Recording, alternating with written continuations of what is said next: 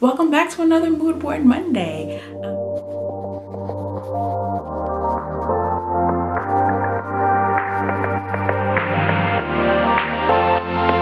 Hello beautiful people, it is your girl Albie. Welcome back to my channel.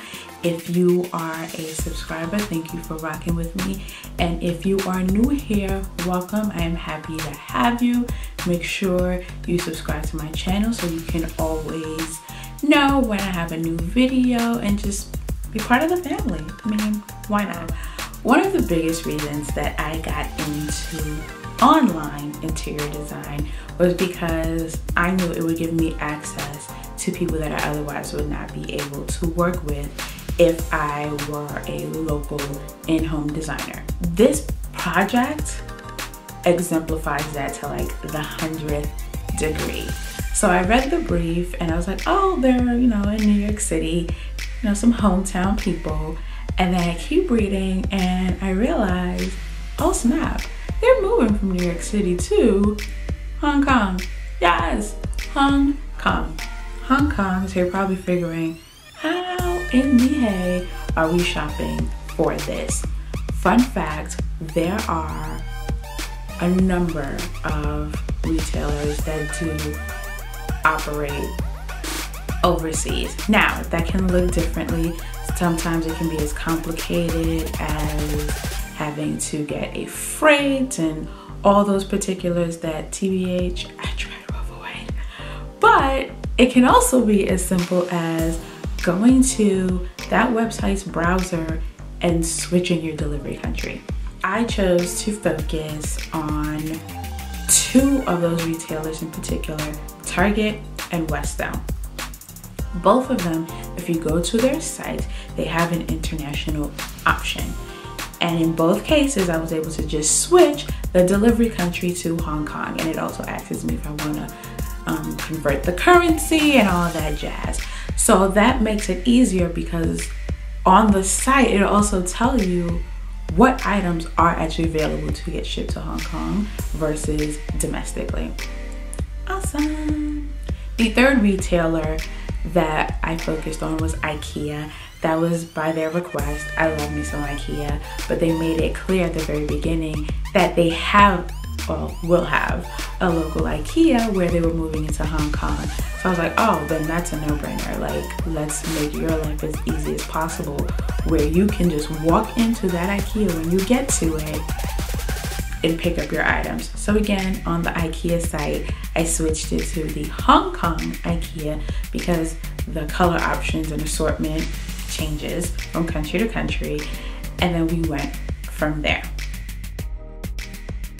I put together two mood boards for them because we were working on their living room, kind of sort of their entryway and dining room a little bit, as well as what would be their home office and guest bedroom.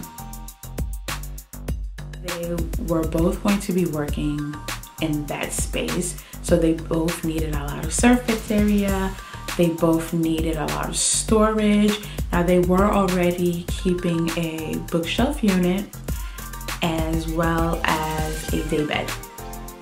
So that was also going in there. So I worked around those two pieces. I was able to source the perfect desk and chair combo from IKEA that would line up with their window wall so that they could really get that great view, work side by side, still have their storage. There was a nook in the bedroom, so we were just gonna maximize that with some storage and then have the day bed flanking another wall so that that could be a seating area for them when they're working, but also when they have guests, that's where they're going to sleep. So I had to create what would feel and function like an entryway, as well as tying that space into the pieces that they already had for their their dining room.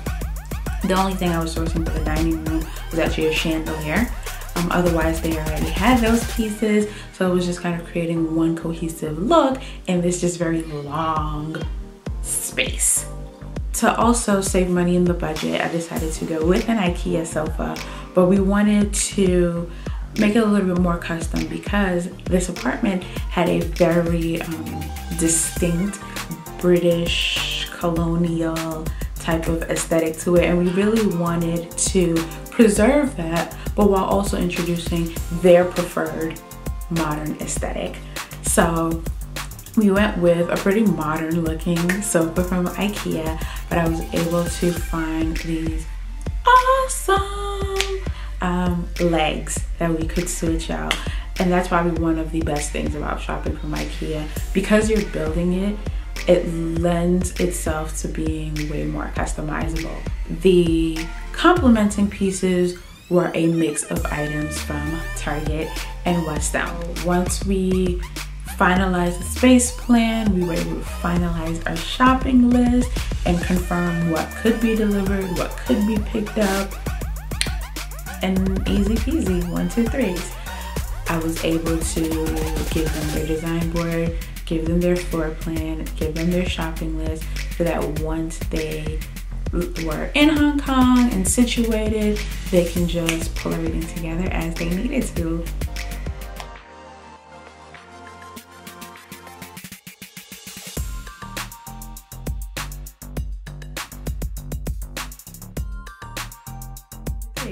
It's crazy how hearing that it's in Hong Kong, you're like, what am I supposed to do with this? But it turned out to be one of my least challenging projects, one of my favorite projects, and just an awesome experience all around.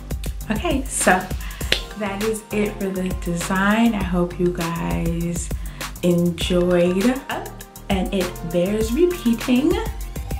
Subscribe before you go, and you can catch the full post on my site, link in the description box. There's a full blog post. You can see the mood boards, you can shop the selections yourself. Yep. So I will catch you guys in the next one.